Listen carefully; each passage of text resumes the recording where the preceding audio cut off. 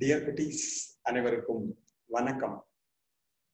இப்ப நம்ம பார்க்க போறது பிளான்ட் டிஷ்யூ கல்ச்சர்ல மீடியா ப்ரிப்பரேஷன், தாவர திசு வளர்ச்சி முறையில் ஊடகம் எவ்வாறு தயாரிக்கப்படுகிறது அல்லது ஊடகத்தை எவ்வாறு தயாரிக்கலாம்.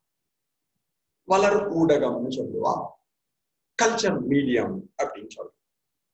Culture medium means the medium which furnishes all the nutrients needed for the development of a cell or the explant. திசு வளர்ச்சி முறையில் எந்த செல்லானது வளர்க்கப்பட இருக்கிறதோ அது வளர்வதற்கு தேவையான அனைத்து ஊட்டச்சத்துக்களும் நிறைந்திருக்கக்கூடிய ஒரு ஊடகத்திற்கு வளர் ஊடகம் என்று பெயர். So media which furnishes all the nutrients needed for the development of a cell. செல்லின் வளர்ச்சிக்கு தேவையான அனைத்து ஊட்டங்களையும் அனைத்து சத்துக்களையும் தரக்கூடிய ஒரு ஊடகத்திற்கு வளர் ஊடகம் என்று பெயர். The success of tissue culture lies in, திசு வளர்ச்சி முறையானது வெற்றி அடைய வேண்டும் என்றால், வளர்க்கப்படுகின்ற செல்கள் நன்றாக வளர்ந்து புதிய தாவரத்தை உருவாக்க வேண்டும் என்றால், it depends on three things. மூன்றினை அடிப்படையாக கொண்டுதான் அதனுடைய வெற்றியானது இருக்கும். Number one, the composition of growth medium. வளர் ஊடகத்தில் காணப்படுகின்ற கூறுகள் அல்லது பொருட்கள் என்ன காம்போசிஷன்ல நம்ம தயார் பண்ணிருக்கோம். அந்த வளர் ஊடகத்தை, வளர்ச்சி ஊடகத்தை, கூறுகள்ல அதில் காணப்படுகின்ற பொருட்கள். Second is plant growth regulators. வளர்ச்சி சீராக்கிகள், நம்ம ஹார்மோன்ஸ் படிச்சிருக்கோம். Auxins, ஜிபரலின்ஸ், சைட்டோகைனின்ஸ், abscisic acid, எத்தலின், IA, IPA, NA, BA எல்லாம் படிச்ச மாதிரி ஞாபகம் இருக்கா? 11th ஸ்டாண்டர்ட் கொஞ்சம் ஞாபகம் வச்சுக்கோ. ஆக்சின், ஜிபரலின்ஸ், சைட்டோகைனின்ஸ், அப்சிசிக் ஆசிட், எத்தலின், அப்புறம் அதிலே சப்டிவிஷன்ஸ் எல்லாம் படிச்சிருப்பேன். So auxin and cytokinin place a vital role in tissue culture technique. திசு வளர்ச்சி முறையிலே பொதுவாக ஆக்சின் சைட்டோகைனின் ஆனது பயன்படுத்தப்படுகிறது. Cytokinin promote cell division, auxin promote செல் எலாங்கேஷன். சைட்டோகைனின் என்பது செல் பிரிதலை தூண்டும், ஆக்சின் என்பது செல் பெரிதாதலை தூண்டும். என்ன ஹார்மோன்ஸ் அதில் யூஸ் பண்ணிருக்கோம். அண்ட் த கல்ச்சர் கண்டிஷன்ஸ், அதில் காணப்படுகின்ற சூழல்கள், the environment. Number one is the temperature, வெப்பநிலை 25 degrees Celsius, 25 plus or minus 2 degrees Celsius, or 26 plus or minus 2 degrees Celsius. வெப்பநிலை இருக்கணும். Light intensity 2000 to 4000 lux சொல்லுவாங்க. பட் சில கல்ச்சருக்கு 1000 lux. ஒளி என்பது 1000 lux இருக்கணும். இந்த ஒளி காலத்துவம், photo periodism படிச்சிருக்கு. Tissue culture need 16 hours continuous uninterrupted light. 16 மணி நேரம் தொடர்ச்சியான ஒளியானது கிடைக்க வேண்டும், அது இருக்கணும். ஹியூமிடிட்டி, ஈரப்பதம் எடுத்துட்டு 50 to 60% இருக்கணும். pH உனக்கு தெரியும், ஜெனரலி 5.6 to 6. pH ங்கிறது acidic slightly acidic, 5.6 to 6 pH இருக்கணும். இது தவிர we provide aeration, காற்றோட்டமானது தரப்பட வேண்டும். அதுக்கு ரொம்ப ஹெல்ப்ஃபுல்லா இருக்கிறது யாருன்னா ஷேக்கர்ஸ் அப்படின்னு சொல்லுவா, தானியங்கி குலுக்கின்னு சொல்லுவோம். அது டிகு டிகு டிகு டிகு டிகு டான்ஸ் ஆடிட்டே அந்த ஷேக்கர்ஸ் இருப்பான்.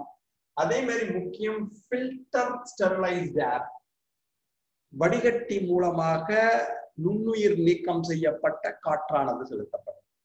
ஸோ இது எல்லாம் நன்றாக இருந்தது என்றால் success of tissue culture takes place. திசு வளர்ச்சி முறையானது வெற்றி அடையும்.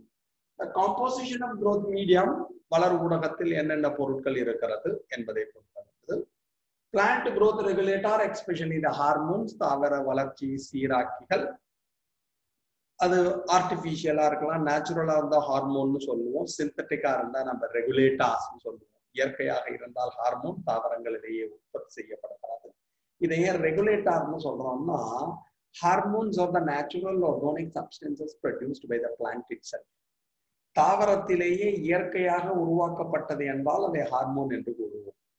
If it is artificially produced in the lab, we are calling it as regulator. செயற்கையாக ஆய்வகத்தில் உருவாக்கப்பட்டது என்றால் அதற்கு ரெகுலேட்டர் என்று பெயர். வளர்ச்சி சீராக்கி சொல்லுவோம். IBA ஞாபகம், அப்புறம் PA phenyl acetic acid, NA naphthalene acetic acid, அப்புறம் அது மாதிரி நிறைய ஹார்மோன்ஸ் படிச்சுட்டு ஹார்மோன் தான் லேப்ல ப்ரொடியூஸ் பண்ணால் we are calling it as regulator.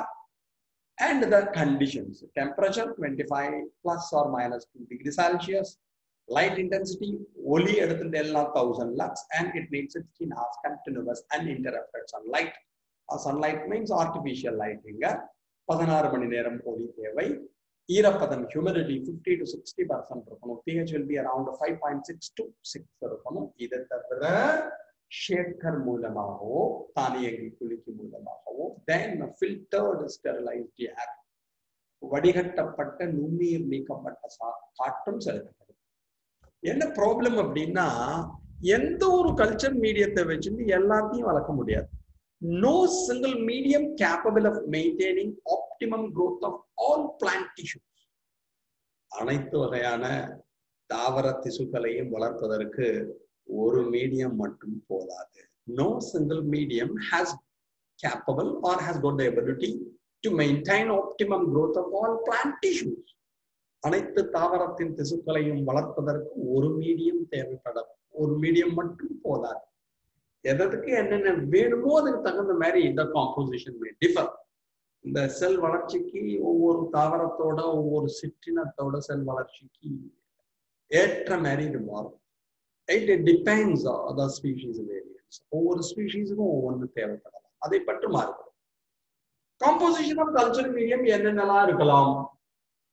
Generally macro nutrients, பெருமூட்ட பொருட்கள் நிறைய வேணும். மைக்ரோ நியூட்ரியன்ஸ், நுண்ணூட்ட பொருட்கள் கொஞ்சமா இருந்தால் போதும். மைனர் நியூட்ரியன்ஸ் புசுக்கூண்டு இருந்தால் போதும். சிறு ஊட்ட பொருட்கள், அயர்ன் ஸ்டாக் இரும்பு தரணும்.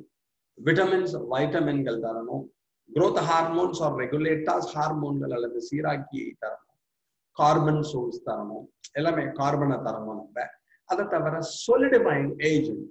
கல்ச்சர் மீடியம் எப்படி இருக்கலாம்னா லிக்விட் மீடியமாகவும் இருக்கலாம், சாலிட் மீடியமாகவும் இருக்கலாம், நீர்ம ஊடகமாகவும் இருக்கலாம், அதாவது திரவ ஊடகமாகவும் இருக்கலாம், திட ஊடகமாகவும் இருக்கலாம். So it is a liquid form or a solid form. இப்ப சாலிடா மாத்தணும் அப்படின்னா we use agar agar. Agar agar used as solidifying agent. ஒரு வளர் ஊடகத்தை கடினமாக்க வேண்டும் என்றால், திடமாக்க வேண்டும் என்றால் அகார் அகார் ஆனது பயன்படுத்தலாம். Living standard, economic importance of algae, ஆல்காக்களின் பொருளாதார முக்கியத்துவம். Agar agar, the gel-like non-nitrogenous substance extracted from the cell wall of rhodophysian members like Gracilaria gerardiana. Gracilaria gerardiana போன்ற சிவப்பு ஆல்காக்களின் செல் சுவரிலிருந்து பெறப்படுகின்ற ஜெல்லினை ஒற்ற ஒரு பொருளினை தாம் நாம் அகார் அகார் என அழைக்கிறோம். லிவிங் ஸ்டாண்டர்ட் அது அப்படியே ஞாபகம். அகார் அகாரை தூக்கி போட்டோம்னா அந்த கல்ச்சர் மீடியம் சாலிடிஃபைட், வளர் ஊடகமானது கடினமாக மாறிவிடும். இதுக்கு நிறைய மீடியம் எக்ஸாம்பிள் கொடுத்துருக்கா. The most commonly used medium is MS medium, Murashige and Scooge medium. இந்த முராஷிகி பத்தியான ஸ்கூஜ் மீடியத்தை தான் MS மீடியம் அப்படின்னு சொல்லுவோம். It is the most commonly used medium. பொதுவாக பெரும்பான்மையாக தாவர திசு வளர்ச்சி முறையில் பயன்படுத்தப்படுகின்ற ஊடகம் என்று வைத்துக்கொள். B5 மீடியம் ஒரு camphor medium, white medium, நிட்ச் medium, Sathyamoorthy கண்டுபிடிச்சா சதி மீடியம். ஸோ இது மாதிரி ஏகப்பட்ட மீடியாஸ் இருக்கு. எந்த மீடியத்தை வேணாலும் நம்ம யூஸ் பண்ணிக்கலாம். The culture medium, the medium which furnishes all the nutrients needed for the development of the cell. ஒரு செல்லின் வளர்ச்சிக்கு தேவையான அனைத்து ஊட்ட பொருட்களையும் அளிக்கக்கூடிய ஒரு ஊடகத்தினை தான் நாம் வளர் ஊடகம் என அழைக்கிறோம். Example முரோசாகி, ஸ்கூஜ் medium, B5 medium, white medium and niche medium. Thank you very much for hearing. Thanks a lot. Thank you.